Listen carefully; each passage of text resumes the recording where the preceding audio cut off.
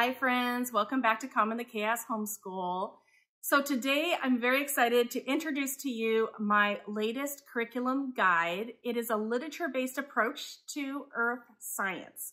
Now this is either a one semester course or you could spread it out through the whole year. There are 89 days planned out. I have some spine curriculum, I have some add-ons, I have hands-on activities, and I have YouTube videos all scheduled in. This curriculum is intended for the upper elementary ages up through middle school, so like 5th, 6th, 7th, and 8th graders. I created this guide because I couldn't find anything like this, and I really wanted to use this approach to teach science to my kids. So I went ahead and created this for myself, and I polished it off so I can offer it to all of you. Now, if you do like the look of this after I've shown you what's inside, but you would prefer an astronomy unit, I did create an astronomy unit about a year ago, and so I will link the video for that astronomy unit below if you'd like to check that out. But today I'm talking about discovering Earth's wonders. This is a journey through geology and meteorology. Now, I do have plans to create more of an ecology and conservation guide after this. We'll see if I get to that, but that is sort of my plans. So it's kind of going to become a 3-part series, hopefully, eventually. So in this video, I'm going to give you a close-up look at this guide and just talk about what is in it. I'm going to show you a lot of the books that I have scheduled in this guide and just sort of explain how I use this in my own homeschool.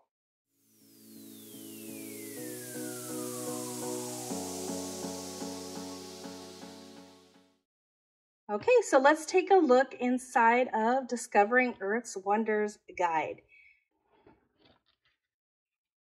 So here you can see the table of contents. We have an introduction section, I have a book list section, and then I have the daily reading and activity guide.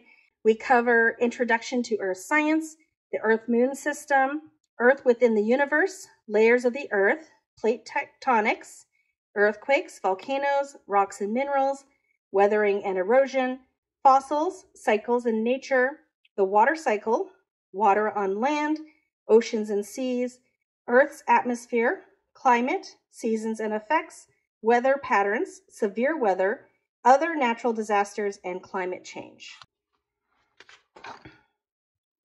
So over here I have an introduction to this course. It's just basically saying what we will cover in the course, what we just saw in the table of contents. Over here, I talk about how to use this guide. I do mention that most of the resources used are secular.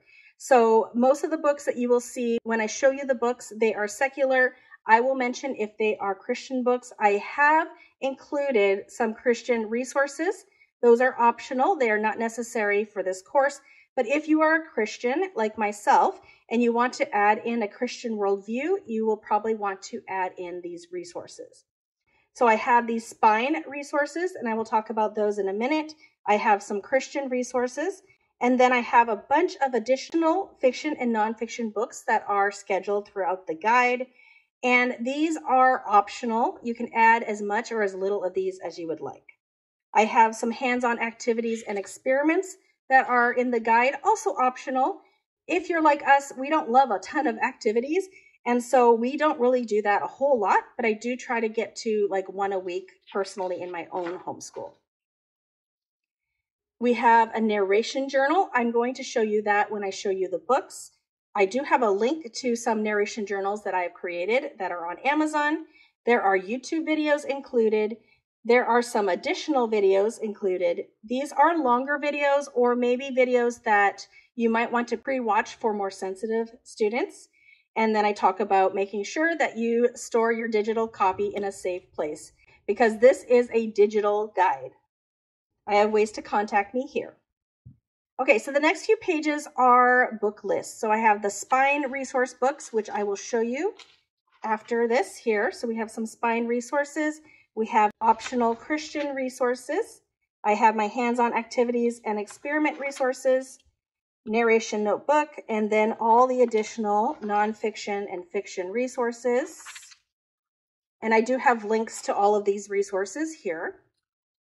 I do want to mention right now that I do have a free sample that has all of this information. You will get the first, up to the first 31 pages of this guide for free. So you can check below for the first 31 pages of this guide. So you can take a look at the book list. You can click on the links to see the books, and you can get an idea of the first 2 weeks and what they are like. All right, so more of the fiction, nonfiction books here. And then I have a list of additional super cool but unscheduled resources. So I have a bunch of other books that I just thought were really beautiful, but I did not schedule them into this guide. So about 10 of those. Here's the beginning of the daily reading and activity guide.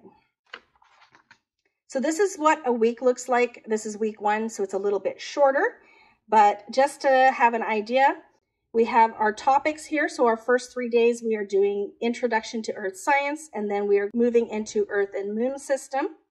So I will say how many pages to read. So I have 2 pages in the DK Geography book. We have 1 page in Planet Earth.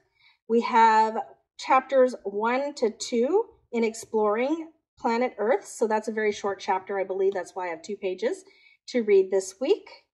And then we have Johann Kepler. This is a Christian resource. The rest of the fiction and nonfiction add-ons are not. So I did note that here. So reading chapter 1 of that, if you want a living book that talks about a scientist that has to do with discovering things when it comes to Earth science. I have Journey to the Center of the Earth. There's one book that is not a graphic novel, and then it says there's the graphic novel is scheduled the next week. So if you want to do the real book, it's here. I have a check mark for narration journal, so that your child can check off the narration journal once they've done it. I've left space here for notes if you want to write any notes to your child or to yourself. And then over here, I have videos that go along with day 1. So day 2, I have 2 books scheduled here. So about 6 pages here. We have a lab from one of the lab books scheduled, a chapter to read here, a few chapters here. These are short chapters, a check for the narration journal, and a video here. So what I do personally, I currently have a student going through this on her own, and I print off these guide pages. I'll X out anything I don't want her to do. So I didn't have her do the Journey to the Center of the Earth. I wanted her to do the graphic novel version, so I crossed that off. And she just goes through and checks it off as she goes. When she's done her narration journal, she checks off there. She watches the videos on her own, and she just goes through this herself. She can be very independent. I will also be doing this with my 2 boys, which will probably be doing this together. Now, I do want to stress that the spines are pretty important, but everything under that is optional. And even this spine here, I talk about how that one is also sort of optional because I don't have a lot of those pages scheduled out in this guide. I do plan on using it heavily in the next guide that I plan on creating. So that's week 1. Here's a look at week 2. It gets a little bit longer. I do suggest you don't try to do everything, but we have some reading here for the spine. We have this if you want a Christian resource, so 4 days to complete that chapter. We have Johannes Kepler, chapter 5, Journey to the Center of the Earth. This is the book, and then this is the graphic novel that can be done in 3 days. And then we have some videos. So as you can see on the top here, we have the topics, and that is just how it goes. So this is what the guide looks like, and it goes up to the very last section here. So this is week 18, and it ends on day 89. So you have 89 days scheduled out like that. Okay, so now that you have a look inside the guide and sort of how it is laid out, I have a few piles of books here to show you so you can see what the spines look like and what some of the additional resources look like that go along with this program. So the main spines of this are, we have DK Smithsonian's Geography. So that's kind of what that looks like in there. So just an encyclopedia. I have DK Eyewitness, Volcanoes and Earthquakes. DK Eyewitness, Rocks and Minerals. DK Eyewitness, Weather. I have the New York Public Library Incredible Earth. And then this one here is optional. It is only scheduled a few times in this guide, but I really love this book. I plan on using this thoroughly in my next guide, and it is The Wondrous Workings of Planet Earth. So I would say you could take or leave this one, but I just think that it is just gorgeous. And so I do have a little bit of this scheduled in this guide. And then if you want to add in a Christian worldview, those were all secular resources. If you want to make sure that you include a Christian worldview, I have Exploring Planet Earth by John Hudson Tinner. Talked about him a lot on my channel. I really enjoy John Hudson Tinner's books. He writes in a very conversational style. It's very easy to understand what he's saying. He also writes some biographies, like scientist biographies. And so I really love his series, the Exploring Blank series. You'll also find Exploring the World of Astronomy by John Hudson Tinner in my astronomy unit. And then I have the Weather Book by Michael Ord and the Geology book. So those are the spine books that I have scheduled throughout. Those are the basis of what you would need. And then I have some hands-on activities and experiments that are scheduled out. I schedule out a lot. I would say I personally would only do about one a week. We just kind of pick which ones we want to do. You can do as much or as little as you would like, but there's plenty to choose from.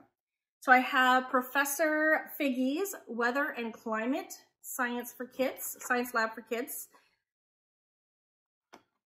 I have Geology Lab for Kids. And I have the Amazing Earth Model book. And so this is more paper models of different things as you're studying about the Earth. And then just to add a little more hands-on without having to look for resources and stuff like that, I have scheduled out the activities in this. So the Earth Science Kit by National Geographic. So I've gone through and scheduled out the different experiments they have in there.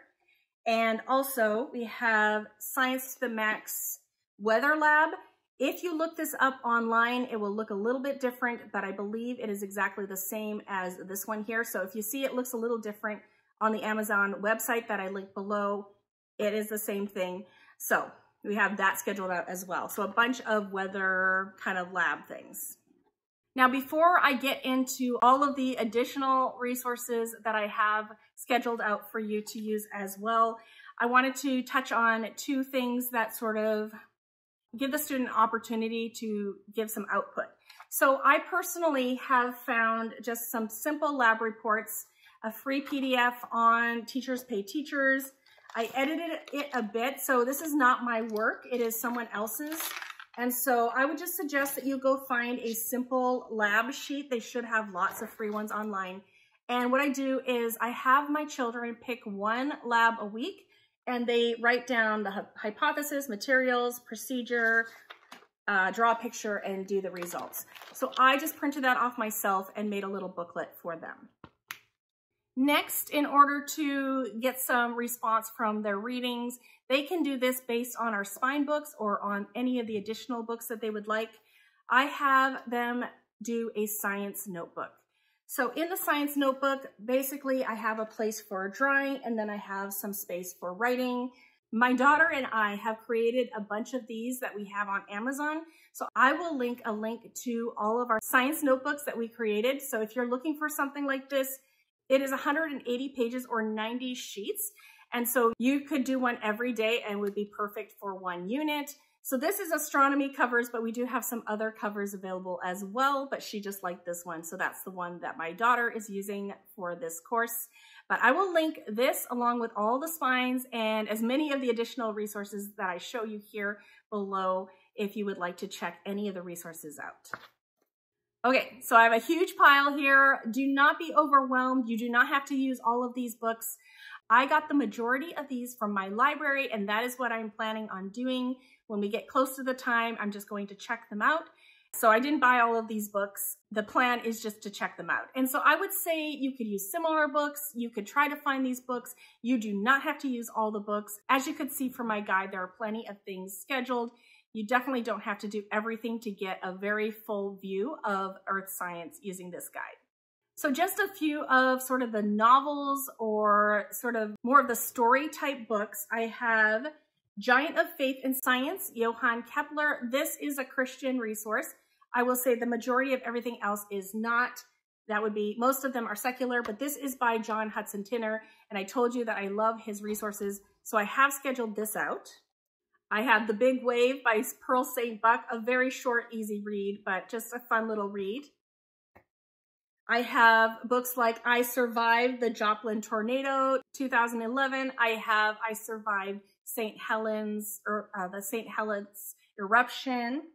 I have Eye of the Storm. I have like a graphic novel, Journey to the Center of the Earth, or you can do a different version as well. And so I have both of those. I just don't have them on me right now. So I'm going to go through the rest of these really quickly. We have the Rock Cycle Crystals. We have Water Cycles by DK. This is a beautiful book. We have the Magic School Bus, Inside the Earth. We have Geofacts, River and Coast. We have Look at the Weather. What's the Weather? I often schedule out Seymour Simon books. So we have Rocks and Minerals by Seymour Simon. Another DK book, The Moon. Earth-Shattering Events. So this is volcanoes, earthquakes, cyclones, tsunamis, and other natural disasters. The Reason for the Seasons. Let's Investigate with Nate. Changes in the Air. Carbon, Climate, Earth, and Us. Coal is Formed. Geofacts, Water Cycle.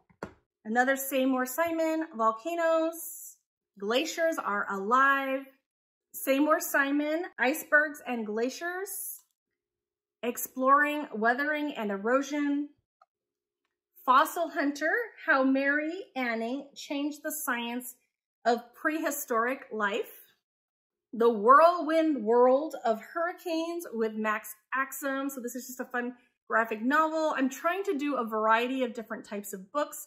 So we have novels, we have chapter books, we have informational books, we have just a whole bunch of variety of different types of books. Look at Sand, Silt, and Mud, and looking into soil. And so that is not everything that I have, but that is a large majority of the scheduled out books. I hope that gives you a good idea of the types of resources that are in this guide.